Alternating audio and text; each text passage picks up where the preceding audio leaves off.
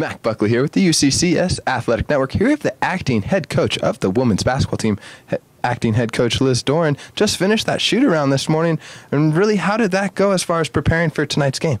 I think it went really well. We had some good energy. They focused in on some important details, and I hope we're ready to go.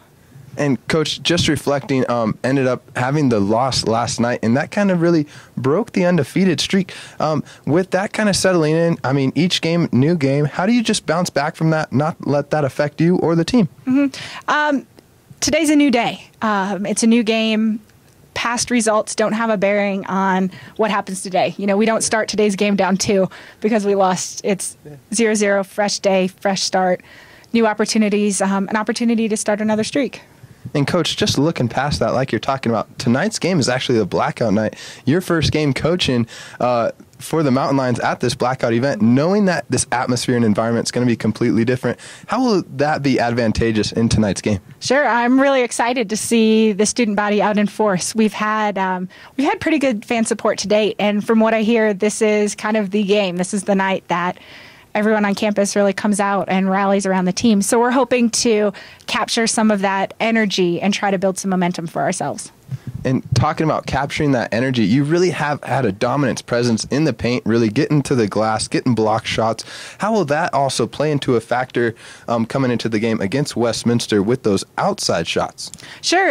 We're going to try to work hard to get the ball in the paint, and when teams work to take that away, we're going to try to attack it from the outside. We're very fortunate that we have quite talented players in both spots.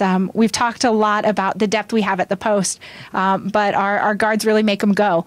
They do a lot of the behind-the-scenes stuff, getting them the ball in position to be successful, moving their defenders around so they can have opportunities to attack, pushing the ball up the floor. So we're really trying to have a completely balanced attack tonight. And, Coach, looking at Westminster, how they have a different kind of attack, if you will, in the offensive. They'll kind of stretch it and kind of make the floor spread out a little bit more. Defensively, from that standpoint, and playing man-on-man and seeing you switch, to 2-3 zone, how will that play into effect as far as being able to counter what they're putting on the floor also? Sure. We spend a lot of time in our preparation looking at what players do as well as what teams do. So we put a lot in our kids' brains at once. So they're trying to understand in the big picture, what does Westminster's offensive scheme look like? And then in a smaller bite, what does my player want to do with the basketball? And when our defenders can keep those two things in their mind while they're playing, they stand a pretty good chance to be successful. When you can anticipate what your mark's trying to do, you have a better chance of being able to stay in front of them. Well, there you have it from the acting head coach Liz Doran of the women's basketball team, Mac Buckley with the UCCS Athletic Network. Coach Liz, thank you so much for your time, and good luck tonight. Thank you.